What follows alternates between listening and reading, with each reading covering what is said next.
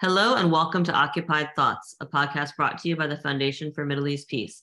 I'm Lara Friedman. I'm the president of the Foundation for Middle East Peace.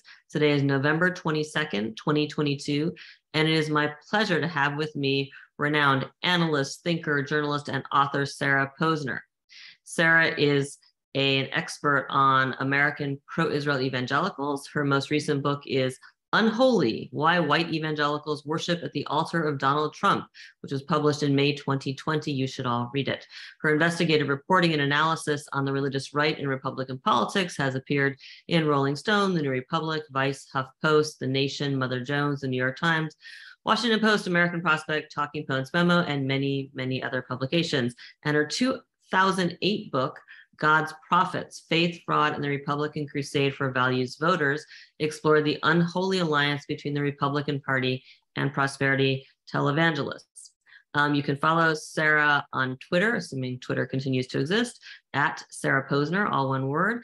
And you can follow her on Mastodon, which seems to be where many of us are also going. And she is there at Sarah Posner at mastodon.social. So Sarah, thank you so much for joining me today. Thanks for having me, Lara. It's great to see you. Yeah, and for our audience, I should say this is I think the second time I've had Sarah on the podcast. She's also appeared on a couple of FMEP webinars. I'll put links to those in the notes with this podcast. I come to Sarah every time I want to learn and dig more into what's happening, as we said, on the issue of Christian pro-Israel evangelicals, and I wanted to talk to you right now, Sarah, because I feel like there's a lot of things happening. And we can talk here about the context of the Israeli elections and the resurgence of Netanyahu and his relationship with evangelicals, the results of the recent midterms, what lessons pro-Israel evangelicals are taking from those midterms, and the race which started basically the day after those midterms for the 2024 White House. So if that's okay, it's a lot to cover. We'll kind of jump around. So where I want to start off actually is with the Israeli elections and Bibi. Mm-hmm. And I know you and I both saw a tweet from a guy named Dr. Robert Jeffress earlier this month that he was interviewing Bibi for his audience, his flock. I want you to talk a little bit about what Bibi means for American evangelicals, what that connection is like, why really even before Netanyahu's even formed his government, he's being interviewed by evangelical leaders and his word being spread here in the States. Well, Bibi is a hero to many right-wing, quote-unquote, pro-Israel American evangelicals, people that we might otherwise call Christian Zionists. And he is so because not only because he has been a hero to the settler movement in Israel, but also in doing so, he has embraced the support of Christian Zionists from the United States. So they see him not just as a political ally with regard to the occupation, but they also see him as a quasi-religious ally because of his embrace of their quote-unquote support. And in Jeffress's case, I mean, Jeffress is an extremely prominent leader in evangelicalism. He pastors a historic Southern Baptist megachurch in Texas, which is kind of ground zero in a lot of ways for politicized evangelicalism. And he's extremely close to Donald Trump. He was one of the first evangelicals to endorse Trump in 2015, 2016, and he remained close to Trump throughout his presidency and defended him throughout. I've interviewed him a number of times. He once told me that he went to the Trump house once every 6 weeks or so. And he's also a very strong Christian Zionist. He takes pretty regular trips, leading trips of American Christians to the Holy Land. And so, the fact that he wants to showcase Bibi to his flock before Bibi even takes office this time around is just another indicator of how tight this relationship is. Thanks. And I want to actually dive a little deeper into that, the Trump Bibi piece of it, and sort of where that fits into the framing we're seeing more and more today from evangelicals. And it's not just obviously Trump and Bibi, but Trump is continuing today with his statements that seem to suggest that not only that Jewish Americans should have dual loyalties, but that we are insufficient in our dual loyalties, that we are insufficiently supportive of Israel because we should be, because we're Jewish, which seems to actually dovetail with the Netanyahu and approach and the approach of the Israeli right, which is largely contemptuous, if not openly dismissive of Jewish Americans. And I think it's worth mentioning here the series of tweets that appeared yesterday from Netanyahu's son, Yair, on Twitter. If folks haven't seen him, it's a series of 4 tweets in response to Kanye West's return to the platform when he said shalom. And Yair Netanyahu responded essentially by validating Kanye West's correctness in hating Jews who are globalists. Yair used the word globalists, and who are not patriots and who are not conservative, but making the case that they're the good Jews, that they shouldn't be calling out all Jews because some Jews like him and his father and the people that agree with him are good. Can you talk about that growing framing that we're seeing, I think, on the American right, which distinguishes between good Jews who agree with agree and support a right-wing agenda on Israel and beyond, and then bad Jews who increasingly, it's suggested, are not really Jewish or aren't as Jewish as evangelicals who are more pro-Israel. Right. Well, I think I just want to say up front, one of the very alarming aspects of this and of Yair Netanyahu's tweets yesterday is his use of anti-Semitic terminology in the course of criticizing insufficiently loyal to Israel American Jews. The use of the term globalist is definitely a hat tip to the international far right, which uses globalist as a kind of dog whistle against, Jews and supposedly communist, Marxist, whatever, evil left wingers. And in this way, you've seen this before from the Netanyahus, when Netanyahu was in power previously, he supported autocratic leaders like Viktor Orban, who, rose to power using anti-Semitic tropes. So, this is part of a terrible trend, in my view. And I think that, I've been covering Christian Zionism for about 15 years. And I really feel like on the American right, this attempt to compare and contrast American Jews negatively to Christian Zionist evangelicals has become far more overt and accepted. And I think that Trump has a big role to play there because, he just comes right out and says it, and then it somehow makes it okay for other people to say it. So he had that Truth Social post about 3 weeks ago where he said that it was something like American Jews really need to get their act together before it's too late, which is infused with this, not just this sort of authoritarian scolding, but, you have to understand that part of the Christian Zionists, a central part of the Christian Zionist theology about the role of Jews in the end times is that it's their duty as Christians to try to convert the Jews so that they don't, before it's too late, so that they don't perish in a lake of brimstone at the Battle of Armageddon. And so this used to be, I would say 10 or 15 years ago, this used to be kind of a little bit of a third rail. And American evangelicals were super careful about it because they didn't want to be seen as anti-Semitic. They had to work really hard to not be seen as anti-Semitic.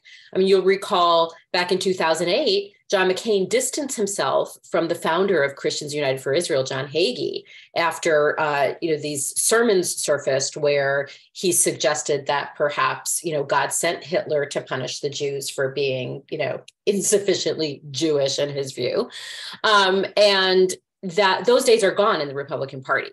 Now we've gone from in the course of 15 years, we've gone from the presumptive GOP presidential nominee distancing himself from John Hagee to the presumptive nominee overtly telling American Jews that they're not as good as evangelicals. Yeah, I want to, I mean, I agree. It is alarming. A piece of that, and I don't know if maybe this is a good moment just to dig into the word a little bit. A piece of that is this concept of Philosemitism, which I'll admit I hadn't paid a lot of attention to before the Trump era.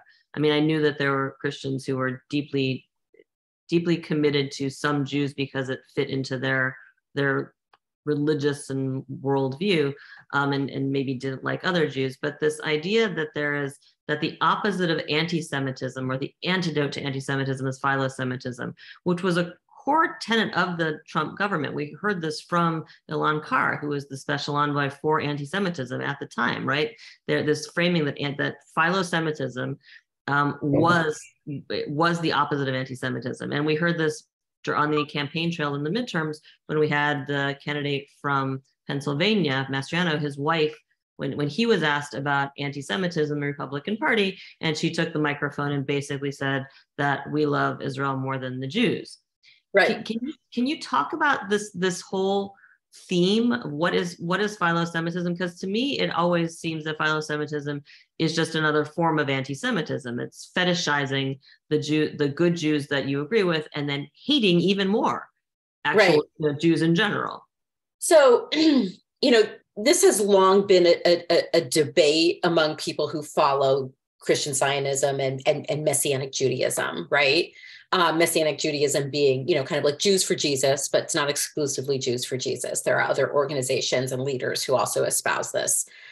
And like I said, it's come way more to the surface in the past 4 or 5 years than it had been before. You saw it most explicitly with Mastriano. And people might think it's not worth talking about since he lost his race so badly, but it's very much worth talking about because it wasn't really something that was called out explicitly by the Republican Party.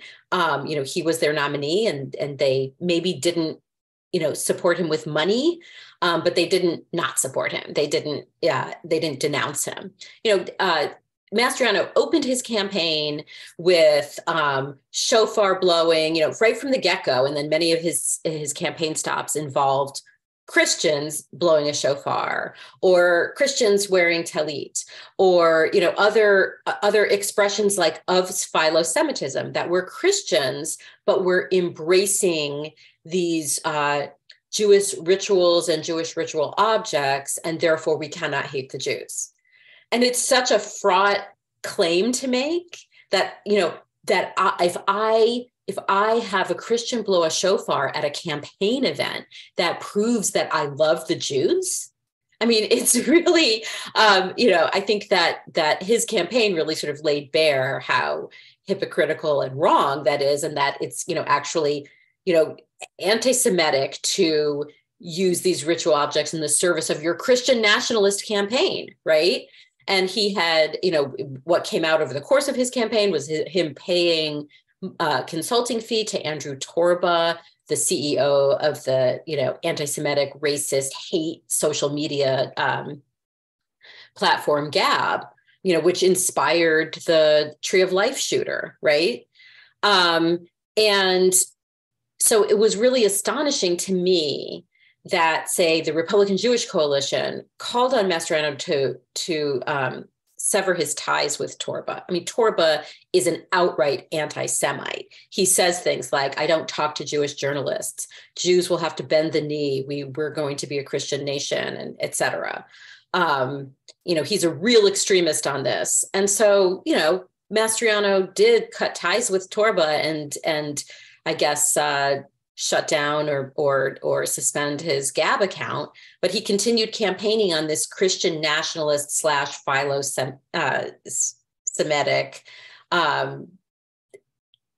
style of campaigning. And then when his wife said that, basically saying, because we love Israel, and loving Israel means, let's translate what that term means. When they say that, they mean we support the occupation. We support evicting Palestinians from their homes. we support settler violence, right? Because there's no denunciation of that. We support IDF violence against Palestinians. I mean, that's what they're saying when they say we love Israel. And so the notion that American Jews who oppose the occupation and oppression of Palestinians are somehow less Jewish, it's just, you know, we don't talk about it enough, but it's a startling and, you know, slanderous claim. Yeah, I agree. I think that's I think we don't talk about it enough. I think the people who claim to speak for, I mean, this is not a Jewish organization or organization that focuses on Jewish issues. I think the organizations that do focus on those issues certainly don't talk about it enough. Yes. So a related issue, and as you point out, I think so importantly, when people in the pro-Israel evangelical community say we stand with Israel, we support Israel, what they mean, or at least a corollary argument thing they're saying is we don't support Palestinians. We are against people fighting for Palestinian rights. All the stuff that goes with that for Palestinians. I want to ask you to talk about sort of the specific embodiment of that in the U.S. The flip side of that, which is the recent announcement by the next House leader, Mr. McCarthy, that he is going to throw Ilhan Omar off the House Foreign Affairs Committee for alleged anti-Semitism. And I will say first, I've seen people tweeting about this and saying, look, the Republicans, blah, blah, blah. I'll say, first of all, Democrats own this as much as Republicans, because Democrats in the House joined in attacking Omar for her comments about Israel, which, I'm sorry, we're not anti-Semitic, can have that fight forever. They piled on in a way which made it very easy for McCarthy today to be taking this step. But I want to talk to you about what sort of resonance that particular step has for the evangelical community. This is the leader targeting, she's a woman, she's Muslim, she's Black, she wears a hijab. I mean, the other piece of this philosemitism, and she's an immigrant. So it seems to bring in a lot of other pieces of the hardline evangelical political agenda all together, wrapped in the language of we're doing this because we support Israel. Can you talk about that? Well, I mean, Christian Zionism, right-wing Christian Zionism in the United States is suffused with Islamophobia. I mean, there's no other way of saying that. And, white evangelicals in the United States are probably the most susceptible or supportive of Islamophobic tropes. You know, there's polling data supports this. Why? They're more likely to watch Fox News, so they're more likely to see and absorb Islamophobic tropes, but and probably anti-Semitic tropes too. So that's part of it, that it's just easy for him to target the hijab wearing Muslim member of Congress. But also, he is reinforcing to the evangelical base, that anti-Semitism only looks like one thing, and that is saying something critical of Israel. So to them, that is the definition of anti-Semitism. And so it gives them cover because it doesn't define what they're doing as anti-Semitism, right? So to say that it's your duty to convert Jews to Christianity so that they don't, die when there's this apocalyptic battle on Mount Megiddo is not anti-Semitic. But Ilhan Omar criticizing the government of Israel, and also by extension, obviously, like any American Jew who criticizes the government of Israel, that's the definition of anti-Semitism. So it's McCarthy's promise to kick Omar off that committee is doing a lot of work here. It's doing a lot of work for him politically, and it's doing a lot of work for Christian Zionism in general. Thanks. I think this is, I think anyone who's surprised that it's happening today probably wasn't paying attention. But yeah, I agree. It's doing a lot of work. I feel like this is something we're going to see more and more in this new Congress. I think it's going to be pretty ugly. And as I've said before in other contexts, I think that Democrats have set themselves up for this because they have chosen to not create space in their caucus for criticism of Israel beyond a certain point. And if you won't create that space and you call it anti-Semitism, you can't then get mad when the other side basically starts attacking Democrats for having an anti-Semitism problem because you defined it as such. So you own that. Sorry, go ahead. No, go ahead. So I want to turn a little bit now to the presidential side of things. And we've already talked about Trump, and we can talk about Trump more. So Nikki Haley, who I think some are suggesting will certainly be president someday, if not in 2024, then sometime after that. I know that someone declared that after the Republican Jewish Committee, the RJC, Republican Jewish Coalition's event in Las Vegas last week. Mm-hmm. So she tweeted out, she spoke at Cornerstone Church under Christians United for Israel's banner last week, I guess. And she tweeted this out. My faith has taught me a lot of things, to love the most vulnerable and to speak for the voiceless. That's great. To hate injustice and to hold wrongdoers accountable. Awesome. But one of the biggest lessons I've learned as a Christian is this: we have a duty to stand with Israel. So again, I don't know that much about Cornerstone Church. I know Kufi. Can you talk about what a statement like that means to that audience when she is essentially running for president making this speech? Right. Well, if you're going to go to Cornerstone, which is a megachurch in San Antonio, Texas, which was founded by John Hagee, who is also the founder of Christians United for Israel, you basically, if you're a Republican and you go and you speak there, you basically have to say that. You have to make that statement about Israel. Otherwise, what was the point of you going?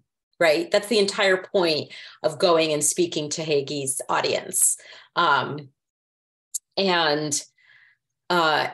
I'm not sure, actually, I know he's very elderly now and his son has been doing a lot of the preaching in the church. I'm not sure who was there that night, whether it was both of them or not. But in any case, that's pretty much what you have to do as a Republican if you go there. I mean, that's what that church is known for.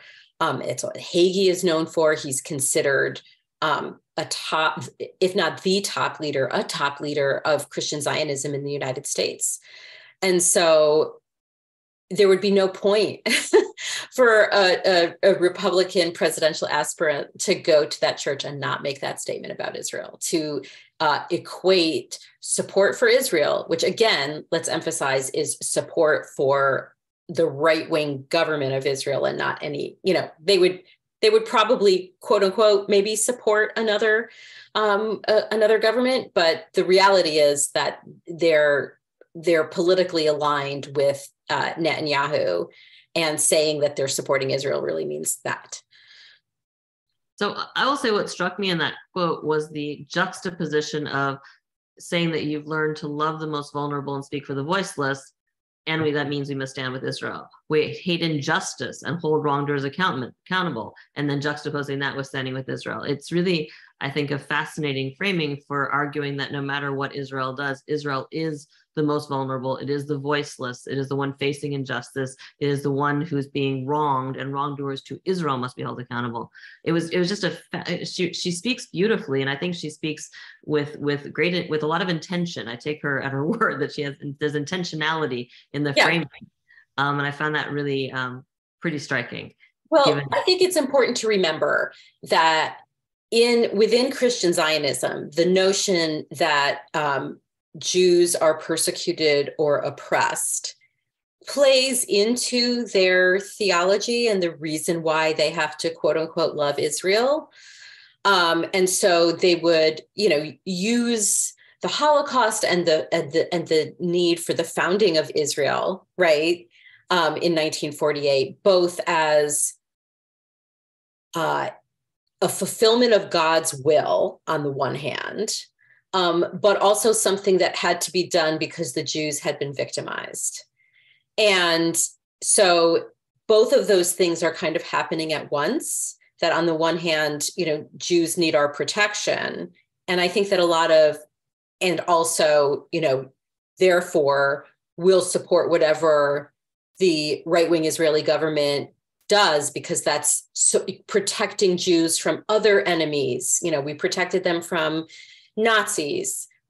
Now we protect them from Palestinians, right? I mean, it's all of that is kind of conflated in their minds, that there's this historic persecution of the Jews. And as Christians, they both have to protect them from that persecution by supporting Israel and also by aiming to convert them to Christianity. Right. No, that makes complete sense. So moving on to another presidential potential candidate, or maybe more than potential. So Mr. DeSantis from Florida was at the Republican Jewish Coalition event in Las Vegas as well. And there's a lot of headlines out of it. The thing he said that's getting the biggest headlines, certainly in the Israeli press, is the line about Judea and Samaria not being occupied but disputed. Can you talk a little bit about DeSantis, particularly in the context of Christian Zionism and the role that he plays? And I think it's worth noting that when we talk about the role that this issue plays in the policies and politics of the U.S., we also can look at things like laws, where people like DeSantis and Nikki Haley have played a leading role in passing laws in U.S. states that take boycotts of Israel or settlements and make them punishable if you're trying to get state contracts, and banning investment. I mean, we actually have concrete embodiments of these views in law increasingly, including one which is potentially going to go to the Supreme Court, where what is at stake in this boycott law that's going to, if the Supreme Court agrees to take the case, what's at stake isn't just simply whether it's okay to boycott Israel or settlements, it's whether or not boycotts overall, the act of boycotting is protected by the First Amendment. Mm-hmm. And if this court finds that it is not, that has implications for boycotts of everything, which maybe is consistent with other planks in the hardline evangelicals' worldviews. Can you talk about some of that? So first of all, DeSantis referring to the occupied territories as Judea and Samaria, and that they are disputed and not occupied, is a fairly common talking point among Republicans and Christian Zionists. So that was, even though it's still shocking that someone who might be president does not accept that the annexation and occupation is illegal under international law, we should continue to be alarmed and startled by that. However, the use of that language is pretty commonplace. That's a pretty standard thing, and it's a dig, and it's a very DeSantisian dig at liberals, because he's going to equate calling it an occupation with the woke mob, right? That's kind of where he is. I think with regard to his presidential run, DeSantis knows he needs to win over Trump's white evangelical base. I mean, nobody is going to beat Trump in the GOP primary without doing that. And it's not going to be enough for Mike Pompeo and Ron DeSantis and Nikki Haley, hypothetically, to split the evangelical vote with Trump in a GOP primary. Because probably what would happen is what happened in 2016, that Trump would win it. So because he's still, he is not, nobody's going to beat Trump at I'm the most pro-Israel president ever, because he moved the embassy.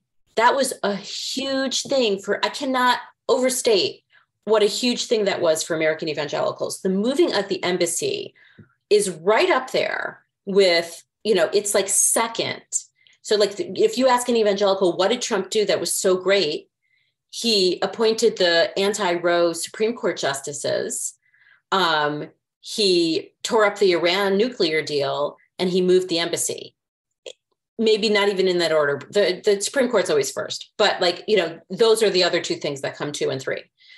And so DeSantis probably knows that he's competing with this hero. If you're talking to a voter, for an evangelical voter for whom, these Israel issues are super important, it's really hard to compete with the president who moved the embassy.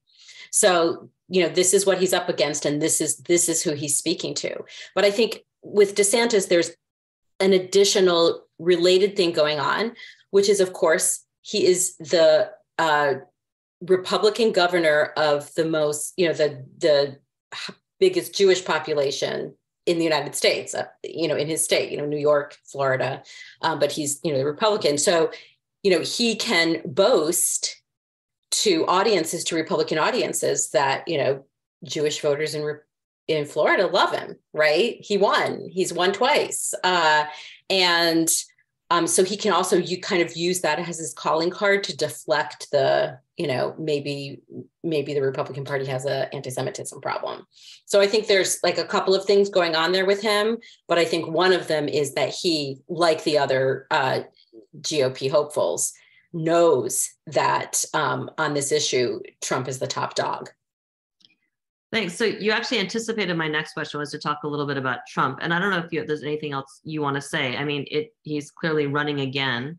I got to say, one thing that I think is still baffling for a lot of folks watching this who are not Trump supporters is how evangelicals can line up so firmly behind Trump when, in theory, aside from the Israel part, he is in who he is as a person, he doesn't seem to embody the values of the Christian values, I would say, capital C. I don't know. I mean, how do you see him? And I guess it's simply, how do you see him leaning on his credentials as, in the eyes of evangelicals, the most pro-Israel president? And also, how do you see him playing into the relationship with Bibi? And maybe, I can combine my last question with this. My other question is Bibi. So Bibi is back. Bibi is very, very comfortable with evangelicals. Bibi is very comfortable with the US political system. And my guess is in the next 2 years, Bibi is more than happy to create lots of reasons for friction with the Biden government and doesn't really care about that, because the bottom line is he sees that, I'm guessing, as good for Republicans and good for him in ensuring the Republican is the next president. Do you want to also first talk a little bit about how this plays for Trump, and then speculate, if you are willing to, on how Bibi looks at this coming period and what role he plays in US politics? So with regard to evangelicals and Trump, their view of him is that sometimes God sends an unlikely leader to lead a country at a critical moment in its history.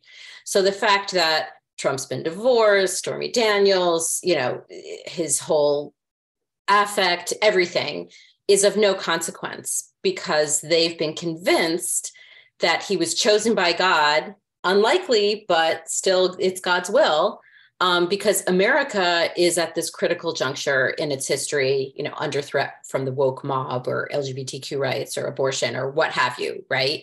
And Trump was willing to do all these things, nominate the Supreme Court justices, move the American embassy from Tel Aviv to Jerusalem, talk about religious freedom for Christians, all of it, meet with evangelicals on a very regular basis, welcome them into the Oval Office, all the rest of it. And he's seen by a lot of evangelicals as being like King Cyrus in the Bible, who, brought the Jews back from the Babylonian exile. And again, this is the kind of,